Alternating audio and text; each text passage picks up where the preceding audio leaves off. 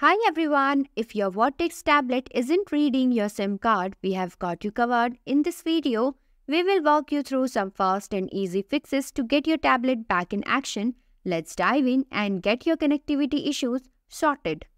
Here are the quick fixes. Fix 1. Check SIM card insertion. Power off the tablet. Always turn off the tablet before inserting or removing the SIM card. Insert correctly. Ensure that the micro SIM card is inserted with the gold contact facing down. Make sure it clicks into place securely. Fix 2. Restart your tablet. Press and hold the power button. Select restart or turn it off and then back on. Fix 3. Remove and reinsert SIM card. Take out the SIM card from the tray. Carefully clean the gold contacts with a soft cloth.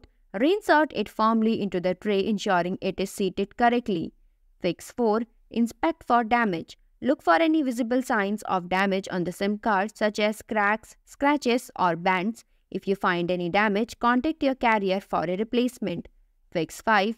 Check for software update. Go to Settings, then go to About Tablet, then go to System Updates. Check for available updates and install update if necessary.